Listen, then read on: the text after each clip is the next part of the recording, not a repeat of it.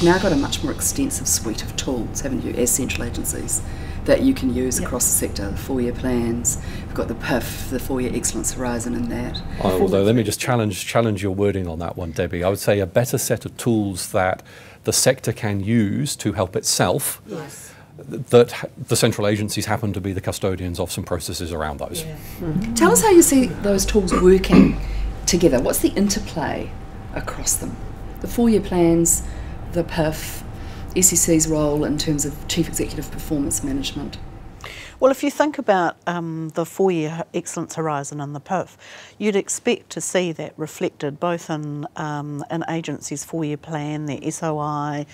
It should drive, for instance, their approach to their people, the way they're going to manage the organisation. So there's quite a connected story there. I think the important thing, though, is often people see planning as a compliance exercise, and that's absolutely the wrong lens to be looking at it as. It's not a task for the finance people or your planners.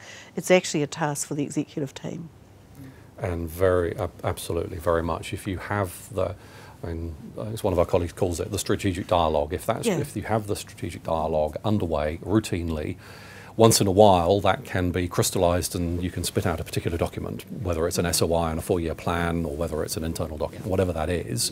The critical bit is actually that ongoing dialogue within the agency.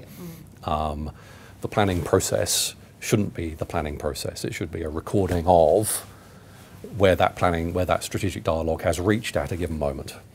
It's dynamic. Yeah. And in that sense, if used well, it should be a process that helps you to periodically crystallise, challenge, articulate, and both demonstrate sort of improvement over the past period and provide very, very clear direction externally and internally about what the direction is over the next 4 years, what the critical challenges are, what the critical ingredients of performance improvement you're working on. And which will then be linked right back to the chief executive and to be straight back into it does, and hold the chief executive to account and to support the chief executive.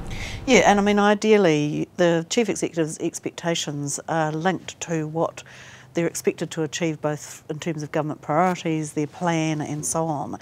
And what we would be looking for is them to then translate that to their second tiers as well, so that there's a cascading effect through the organisation in terms of that.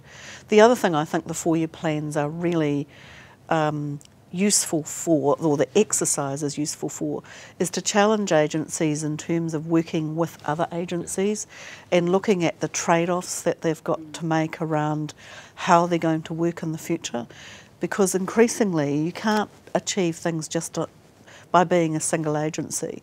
The expectation is that you need to join up.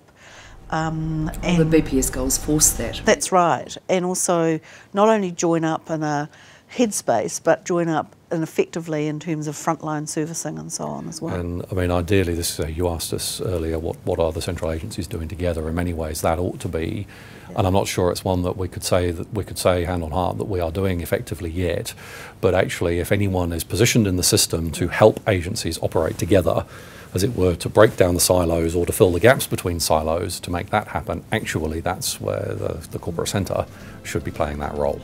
There's no one else positioned to do that.